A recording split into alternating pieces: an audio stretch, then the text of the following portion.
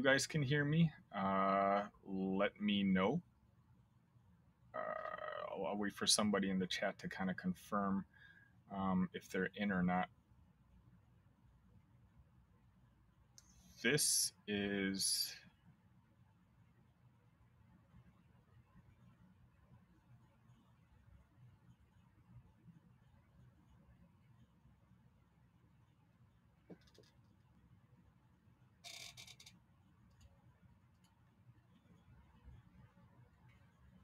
check.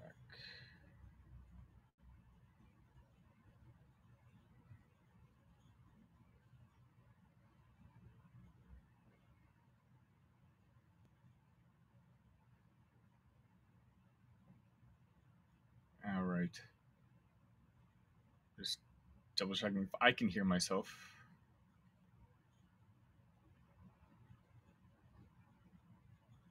Anyone in the chat, if you can hear me? Okay, it's working. Great. Sorry about that.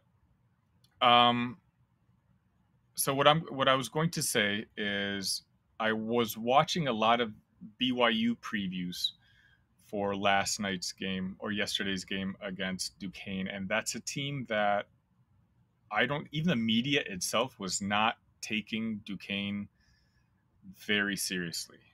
It was they were speaking on a matter of presumption that they were going to win, and I think a lot of them actually spent more time talking about the next round matchup against Illinois than they were talking about Duquesne. And now, don't get me wrong, that could have been justified. Duquesne didn't exactly have a very strong season. I think they finished fourth in the Atlantic 10. Now, granted, the Atlantic 10 is a pretty decent conference in itself, but I believe they had three quad three losses, one quad one win. It's a team which, in all actuality, I'm just going to disagree with Professor Healy. I think this should be a win that if the spread is 9, I've seen a spread at 9.5 and I've seen a spread at 10.5. Regardless of what it is, it's a game that I think Illinois should be capable of blowing Duquesne out. Now I sit here in my office and I say that. Obviously, Professor Healy said hopefully Illinois doesn't overlook Duquesne, and I just can't see how that could possibly happen. We all know the ramifications of not making it to the Sweet 16 this year. It's been 19 years. It's been kind of the dark cloud hovering over Brad Underwood in his tenure, in his entire tenure here. So I'm hoping, Duquesne, I don't think is a team that is capable of reaching 80, 85 points, much less the 90 that we can get. And so while they did beat BYU yesterday, I wonder if it's as much BYU beating themselves. Again, they came out in that first half very timid. Like guys were scared of the limelight, scared of the spotlight, not ready for the moment of the tournament.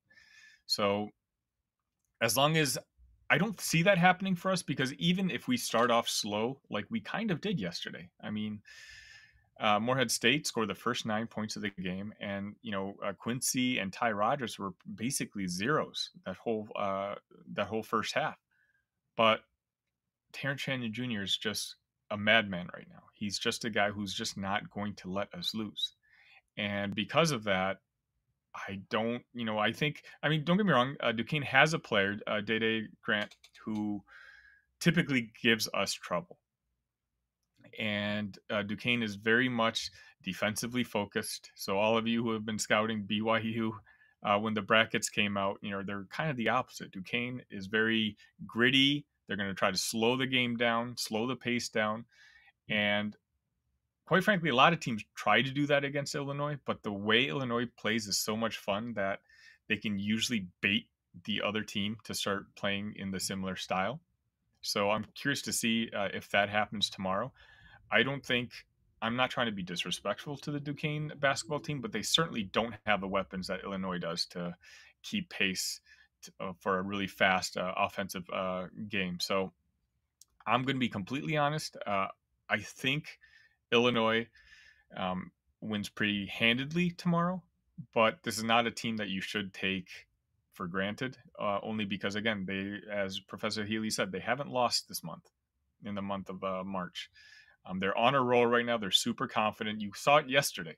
Now they almost gave the game away in the second half, but they're a confidence bunch, and they've got that coach retiring bump. All that said, I would be very disappointed if we didn't win by at least 15 points or so. I just think our team, as it is right now, is super committed. They know the path that's before them.